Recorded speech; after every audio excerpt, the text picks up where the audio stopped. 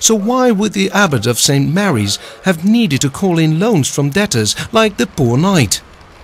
Massimo has gone to York to meet the archaeologist in charge of St. Mary's Abbey. I'm curious about the story of Robin Hood and the poor knight. Could there be some real-life reference to that?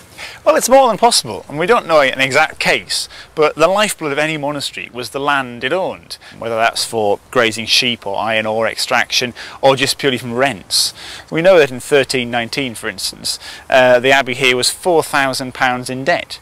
Now, its value at the dissolution, when the whole thing was destroyed in 1540, was only £2,400. So that's an enormous amount of debt. I mean, the church we're walking through was built in one go, in 20, 30 years.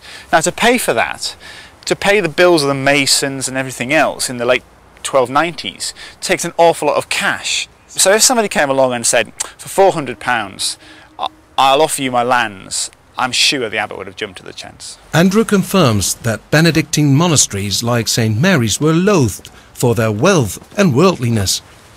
Does Robin Hood's hatred for the monastery reflect a widespread feeling among the population?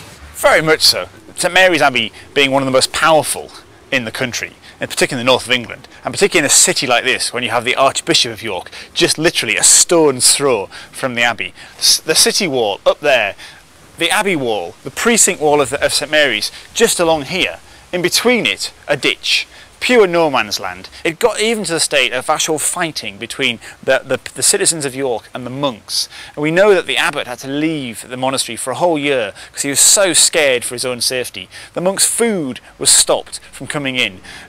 To get to that level of actually a fisticuff, hand-to-hand fighting, must have been pretty desperate.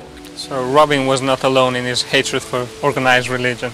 No, I think in the case of York, it was join the queue.